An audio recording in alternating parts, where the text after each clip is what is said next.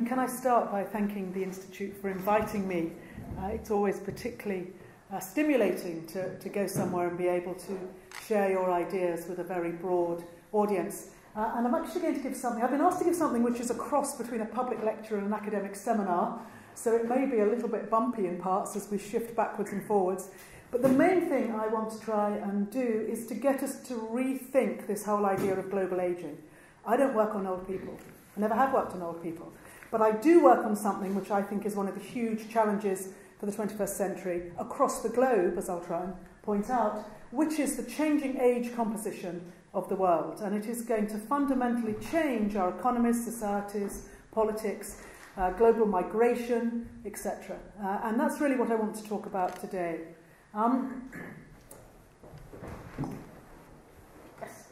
Population. I don't know whether any of you are aware, but the Royal Society last week launched its Population on the Planet. I sat on that working group, and in fact I was responsible for the demography of that. And we had a huge press interest that was vaguely positive.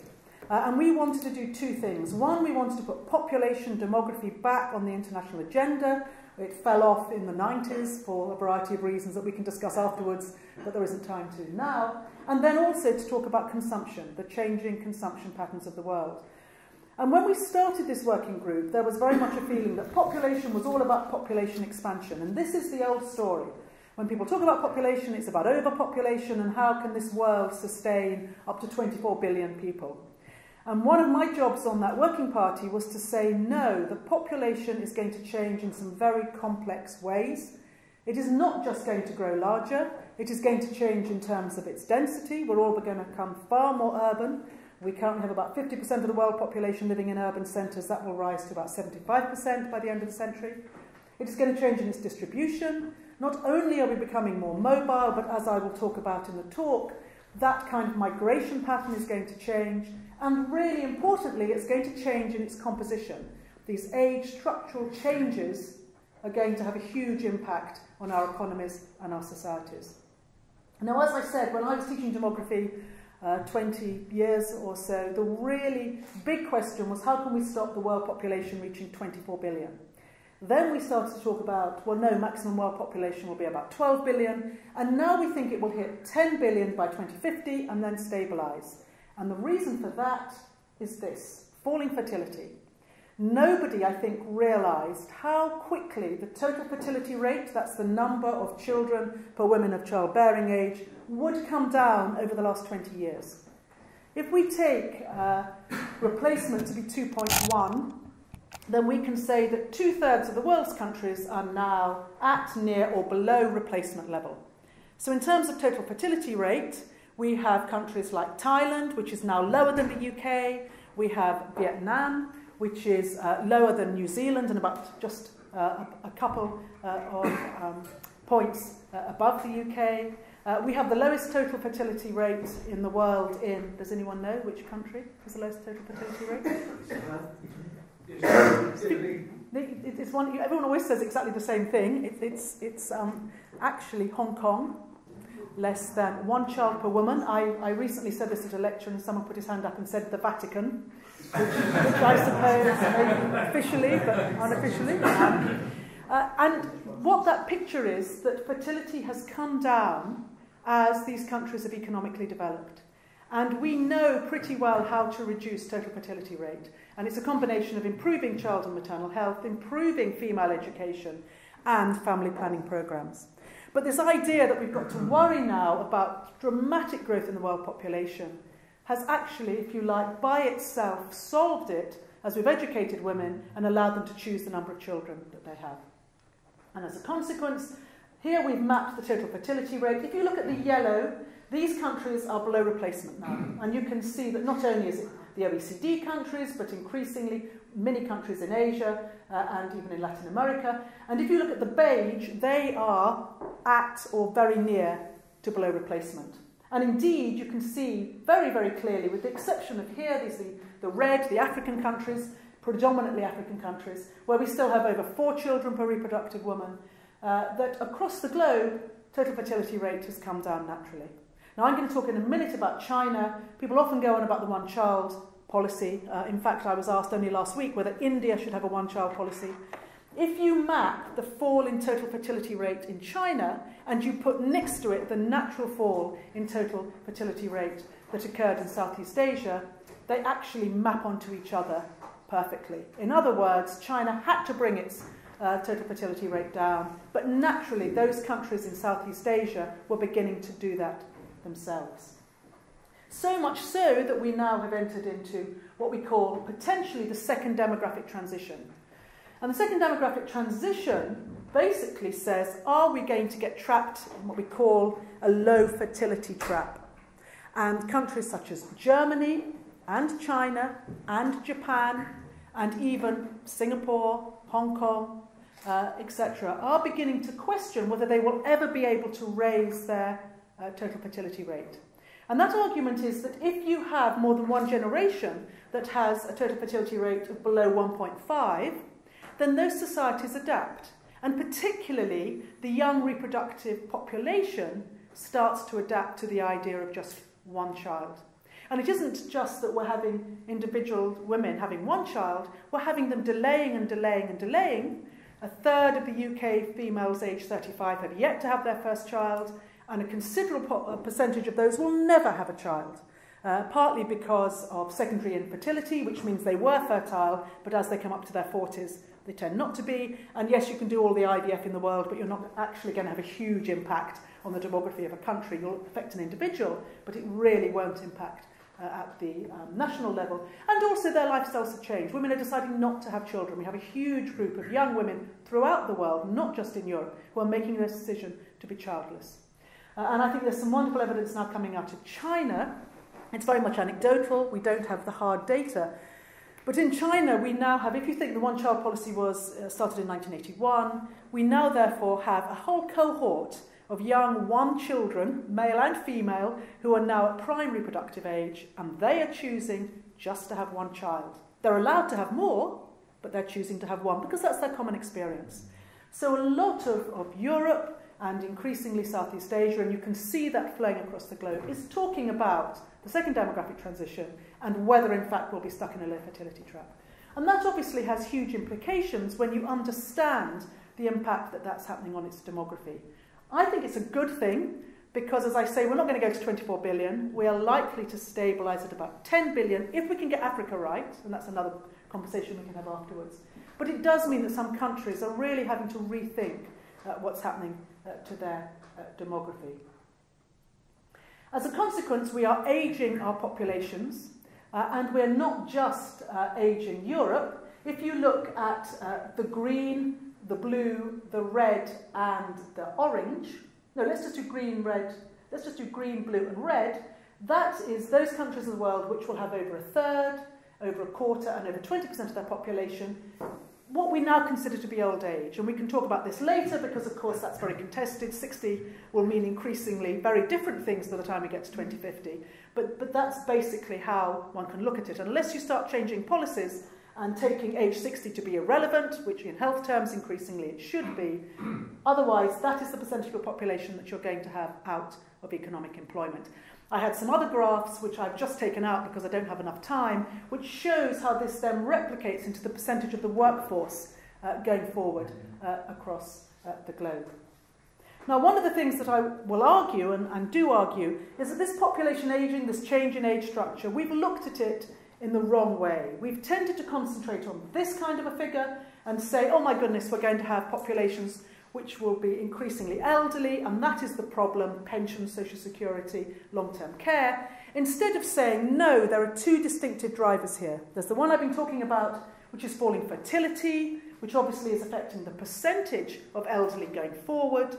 But there's also increasing longevity and falling mortality at the later ages, and that's much more around healthcare.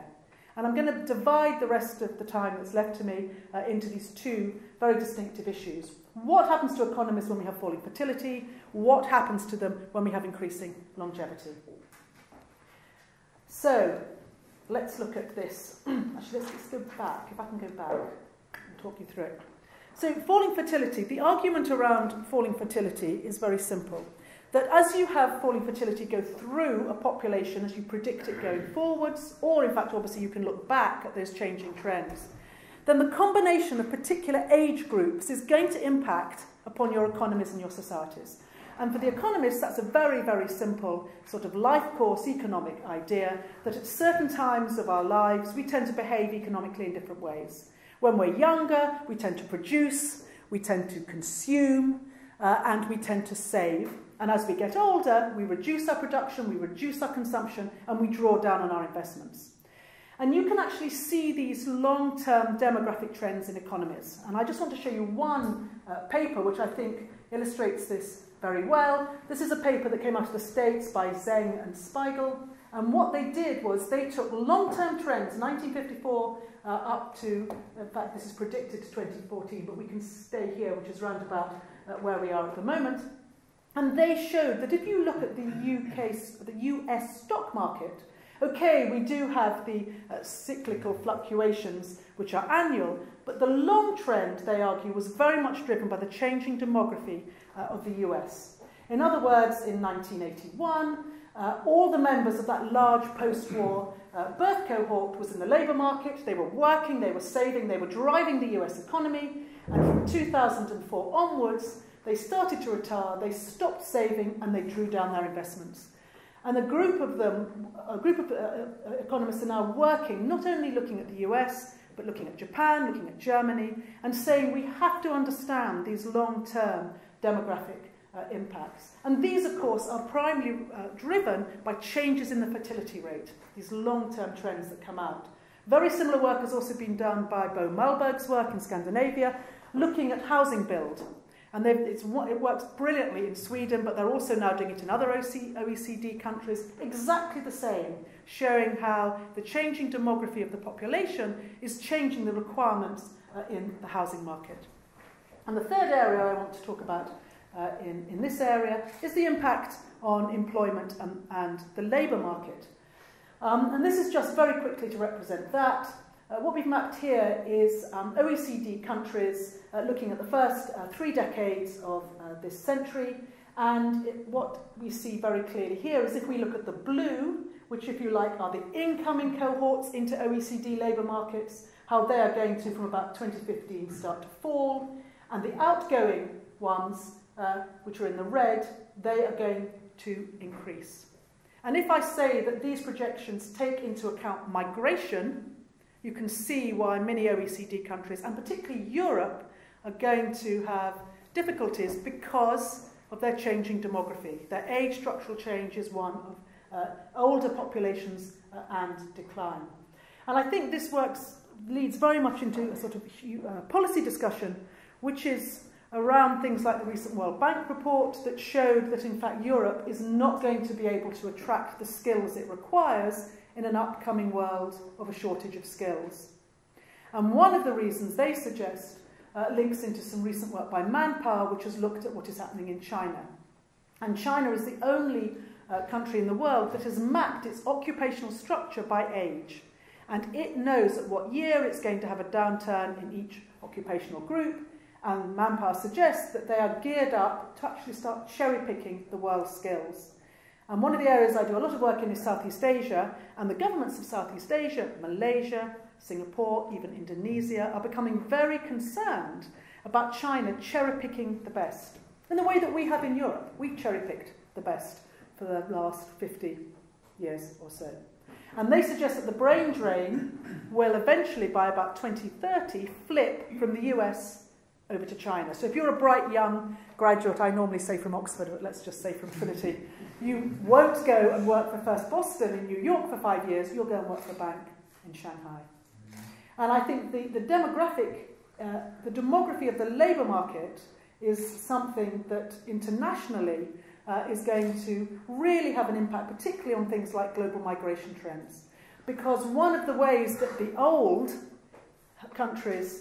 rich countries of the Northern Hemisphere, we've propped up our economies by exporting economic capital to the south and importing human capital, and that kind of north-south migration is going to be significantly disrupted over the first half of the 21st century. I'm going to very, very quickly move on now because I know I have quite a tight schedule to get through all of this, but to go on to the other one, the other side, and we can talk about it later in the questions. We've looked at some of the impacts that falling fertility is going to have on national and global economies. Let's look at the other side, falling mortality rates, late life mortality rates, and increases in longevity.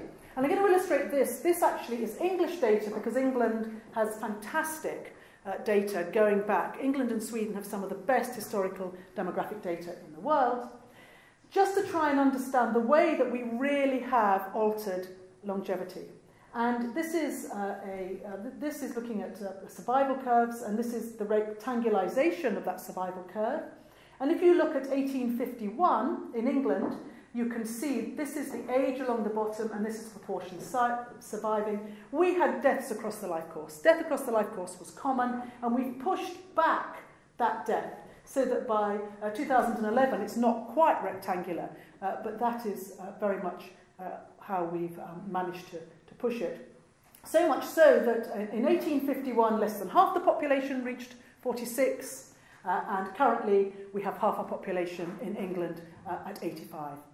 And of course, if you want to talk about the impact on pensions, then when the first pension, national pension in the UK in 1908 was introduced, you can see that in actual fact 72 was the age at which half the population had died. And if we're going to extrapolate that, we should have a state pension age of about 80. And if we want to extrapolate what was happening in 1800s when Bismarck introduced his European pension, then the pension age we should be looking at in order to keep it in line with the Bismarckian calculations is an English pension age of 103. So we really have changed in the last 150 years or so the structure of our population quite considerably. What I want to do is actually take you through this bit. Let's take 1911 to 2011. People often say, how did this happen? We can say basically that in this part of the graph, a lot of it was public health, increased nutrition, increased sanitation, but from about 1911 onwards, we started to get medical and scientific advances coming in. And I just want to show you this. What we've done here is take UK male mortality last century. We've divided it into four main, these are ONS data, the four main killers of men during that time. And you can see very clearly how those killers have changed across the century. With the exception of the yellow, which is cancer, where we actually, interestingly enough, have not made that many inroads. And the interesting thing about cancer is that incidence is increasing and death is declining. And that means that probably due to environmental factors, lifestyle, we're increasing incidences, but medical efforts mean that we're reducing deaths. But if we took, for example, respiratory, obviously here we have the flu epidemic. This is green, it's respiratory. You can see basically that's been downward. And if you look at the others, which are here, circulatory is blue and infections red, they also have steadily come downwards. And a lot of this, particularly from here onwards, has been around medicine and science. The really interesting thing, of course, is what's going to happen here. Are we going to see a continued decline? Those people who work on infectious diseases, there's a big debate at the moment. I'm sure you've all heard about antibiotic-resistant bacteria and whether or not we're going to have an increase in infectious diseases. The general view of my colleagues at Oxford is no. Because of things like the new genetics, we understand the DNA of pathogens. We'll be able always to be ahead of the game in terms of the pharma, of the drug therapy, but it will come at a cost, and that's something we can come back to. And the other big thing, obviously, is this, which is the circulatory, the blue. And that tells a wonderful, wonderful public health story. What happened in the UK around about the 1970s, a lot of this came out of Richard Peto's work, was the understanding of the impact of smoking on late life deaths, particularly for men. And there was a huge public health drive, and men basically gave up smoking. Women didn't. Men dramatically decreased their smoking, and as a consequence, deaths from cardiovascular disease, stroke and lung cancer in the male population just dropped dramatically. And you can see that here. This is more ONS figures. This is heart disease deaths. This is the male cohort coming through into later life, and you can see the dramatic reduction we've had in deaths from heart disease in England and Wales over the last 20 years. And similarly, exactly the same, cancer and stroke-related deaths have gone down. So the really, really big question that we have to tackle is this. The new lifestyle disease of the 21st century is obesity. Now, will obesity have the same kind of decline that we saw in the public health, the lifestyle disease of the 20th century, smoking? And I don't have time to show you this data, but I'll just talk you through it. We've recently done some very, or drawn upon some very interesting work that has been done, assessing two particular meta-studies. And one of them looked at the data around obesity from 1979 across to 1996, drawing on OECD data. And the second one looks at data from 1996 across to 2006. And the reason I was interested in that actually came out of the States, because those of you who are familiar with this will know that the United States has a far lower life expectancy than one would presume, given its position economically within the OECD. It is below the OECD average. And one of the arguments is the impact of obesity. We now have up to a third of some states with obese individuals. And that obesity is in some way reducing life expectancy, in the same way that smoking reduced male life expectancy at the end of last century. And what they are suggesting is that when you look at these two studies, although rates of obesity have gone up dramatically, significantly, over those two time periods between the 80s and 90s and the 90s and 2000, it looks as if its impact on life expectancy has actually gone down. So people are beginning to argue, why is that? And one of the reasons may be because of drug therapy. In other words, people are not changing their lifestyles as they did with smoking. They're continuing to overconsume calories, to eat and to drink, to become obese, because they can pop a pill, a statin or a lipid reduction or a hypertension, which reduces the long-term effects of diabetes, the symptoms of cancer, cardiovascular disease. And if that is the case, then we are moving into a world where some people will say, fine, science is solving a lifestyle problem, but at, again, a cost. And one of the things we can talk about maybe afterwards is some research that we have done which looks at the difference, for example, in the US and Japan in terms of how they're treating these lifestyle diseases. I have 5 minutes, is that correct? Oh, yeah. Okay.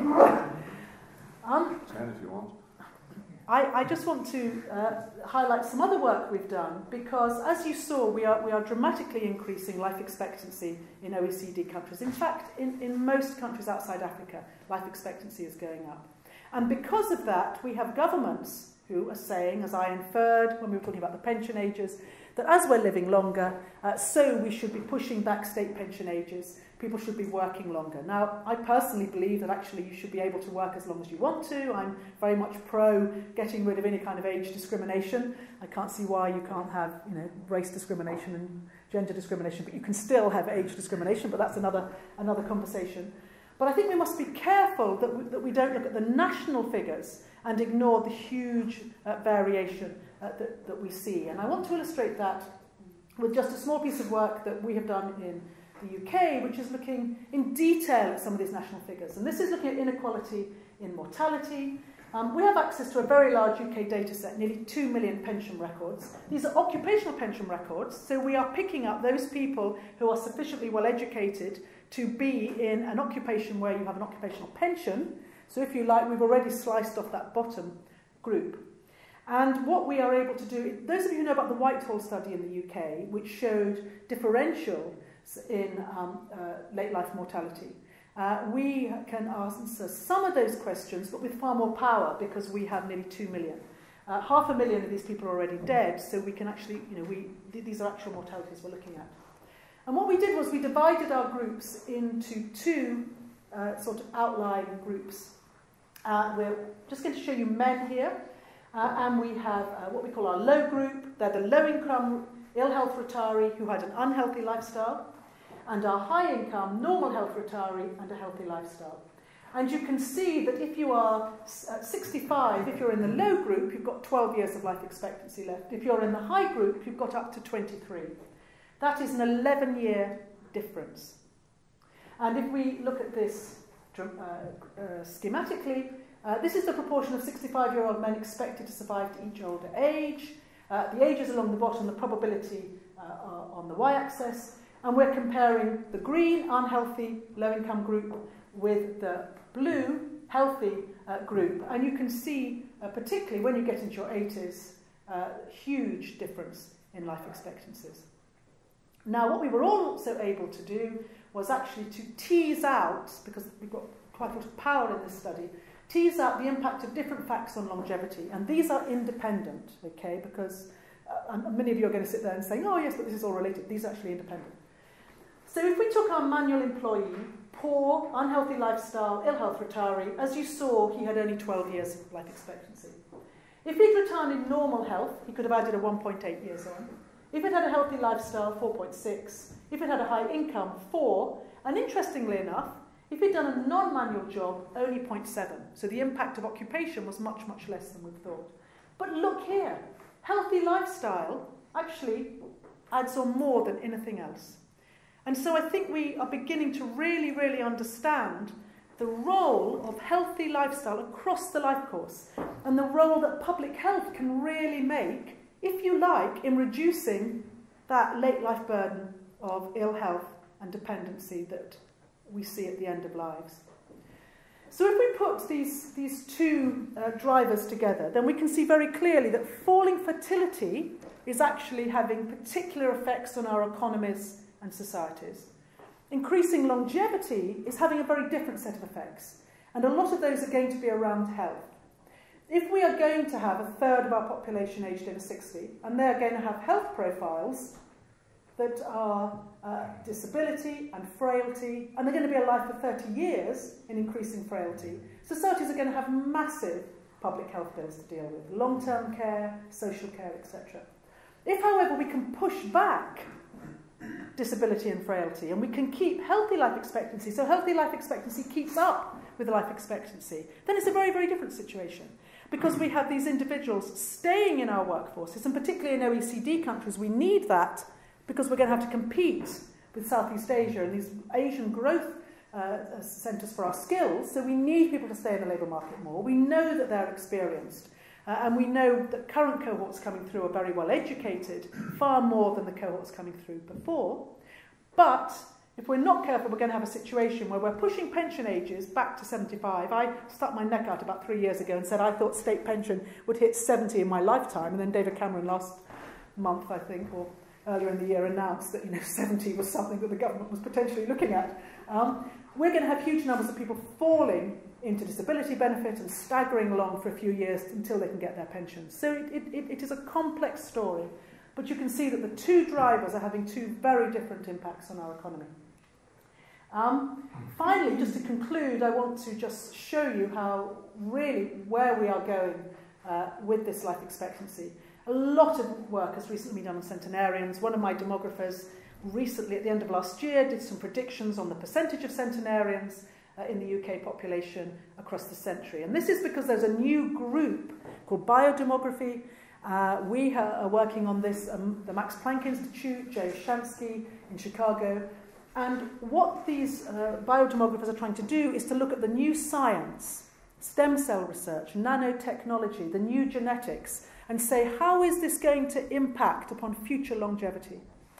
And my colleague produced some statistics, and we said, you're mad. Sorry, this cannot be the case. And then about 3 weeks later, the ONS, which is a rather sort of boring, group of statisticians, they're not wacky statisticians at all. They produced this for the UK. This is the projected number of centenarians in the UK, and it was higher than the work that we had done. We currently have about 12,000 centenarians. They are predicting that we will be approaching 400,000, nearly 500,000 centenarians by the middle of the century, and heading for 1 million centenarians by the end of the 21st century.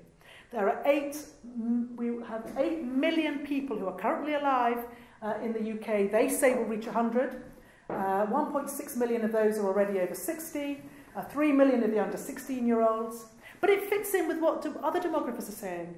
Valpell out of the Max Planck Institute, he is predicting that half the baby girls born at the end of last century will live into 3 centuries. So my daughter, who was born in 1996, has a really good chance of making it into the 22nd century. They're also suggesting that the 2007 birth cohort, if you do this kind of analysis, has a life expectancy of 103. So we really, really are pushing back the boundaries. We're not having babies and we're all living longer, and it's going to have a profound impact on our society. And I'm just going to put up, I think it's 3 pictures so that we can discuss it. Because I think we need also to look at some of the social and conceptual implications. And my number 1 is generational succession. We live in a society where our societies, communities, families, workplaces are used to the idea that you pass down assets, wealth and status in a particular regular time. What happens when we don't inherit from our parents till we're 80 or from our grandparents till we're 80? How are we going to adjust our workplaces to these very, very long, possibly, potentially healthy lives? What is going to happen to the life course? This is at Blackfriars Station. It's the 7 Ages of Man. If ever you go through Blackfriars Station, I think it's the most interesting thing, or the most interesting reason for going to Blackfriars Station. If we're going to be living 120, 130, 140 years, which some people say we are, I think we will have large numbers of people living over 115. I may not stretch it beyond that this century, but still. Are we going to have 12 ages of man, or are we going to start stretching out our life courses? It's crazy that we're in education, then work, and then we've got 50 years of retirement ahead of us. How is society going to adjust to that? I recently talked to the City of London Boys' School, and I thought they were going to be sixth formers, and they turned out to be between 12 and 18. And I thought, how do I talk to young boys about this? So I split them into 2 groups, and I said, you're going to live till you're 50. You're going to live till you're 150. And bearing in mind, you know, when you're a 12-year-old, 50 is so beyond the pale. I thought, this may not work. And a little boy sitting over there said, if I'm going to live till I'm 150, I'm not going to start having kids till I'm 80. But actually, that was the way of thinking. And then finally is this, the generational contract. What's going to happen to the generational contract?